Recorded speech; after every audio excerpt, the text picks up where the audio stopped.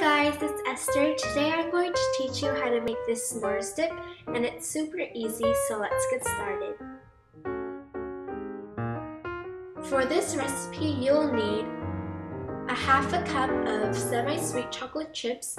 You can use milk or dark chocolate, but I'm using semi-sweet today. And about 1 cup of mini marshmallows. You can add more or less depending on how many marshmallows you want.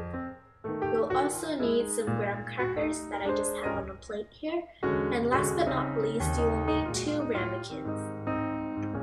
First, you will need to add your chocolate chips into a microwave-safe bowl and then put it in the microwave for 30 seconds, then mix it. And as you can see, the chocolate hasn't melted yet, so put it back into the microwave for an additional 30 seconds, then mix it. And as you can see, our chocolate has melted, but we still have a few lumps, so we're just going to mix that until we have a smooth consistency.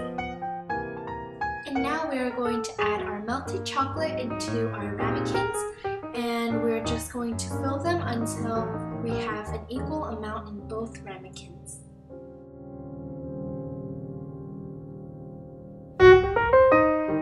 Now we are going to be adding our mini marshmallows on top of our melted chocolate, and I haven't found the perfect ratio of marshmallows to melted chocolate yet, but I just like to add in 1 layer because if you add too much, the bottom layer of marshmallows won't be melted.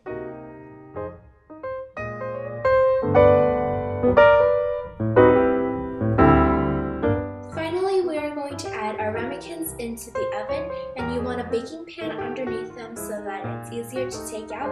And you just want to broil this on high for about 2 minutes, but make sure you're watching the marshmallows because they burn in seconds. Once you take your ramekins out of the oven, you want to serve this right away with your graham crackers.